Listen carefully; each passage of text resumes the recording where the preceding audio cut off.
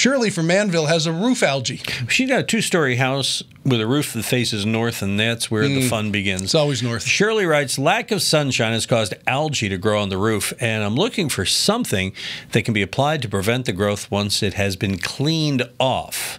Tom, what say you about cleaning your roof and applying things like that? Sometimes you can clean a roof. Now, we've got a great sponsor, Green and Clean, right? Clean and Green Clean and Solutions. Green. I'm sorry. Got to get the words in the right order. Yeah. Either way, they do a fantastic job. But they have special cleaning equipment, not hard pressure washing. They have this real soft chemical stuff they use. It's real green. That's what's in their name. And it's clean. And it will clean. But the question is, after it's clean, yes, what can you put on? Nada.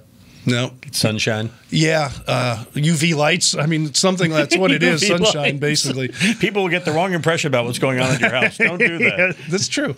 Anyway, there's nothing I know of. You'll just, if you really are particular, make sure whoever cleans your roof is a real expert at it, because you can destroy a shingle. I'd rather see it look ugly than be destroyed, but they do have methods out there, and if you get the right people, they can clean it properly. Clean and Green Solutions. Clean and Green Solutions. You can find them on our website, by the way, at HomeShowRadio.com, along with all our trusted home show pros.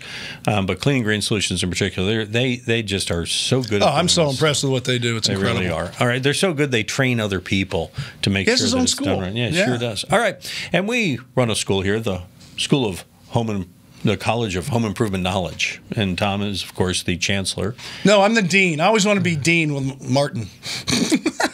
Does that make me Sammy Davis Jr.? There you go, maybe. All right. Hey, you got a question, send it to us. We'll help you out at HomeShowRadio.com. Use the Ask Tom form, and we'll answer it like these videos over here.